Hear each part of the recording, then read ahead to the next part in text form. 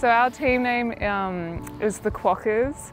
And I kind of like it because it's kind of like, you know, like the Wallabies, like the Kookaburras, like that sort of tradition of Australian teams to name themselves after really adorable Australian animals. Breaking the Australian record changed my life. I think in a lot of ways I didn't expect. It meant I could become a professional athlete and pursue this full time. I hope I can break it a couple more times in my life. I think I got a lot more in me.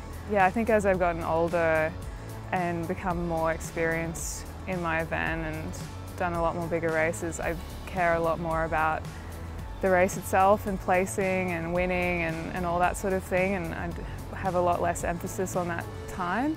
I think my big goal is to show everyone how good I am and to show all the hard work that I've put in the last couple of years. I've got a new team, I've got so much support. I think I'm going in feeling pretty confident. Obviously, I would like to win.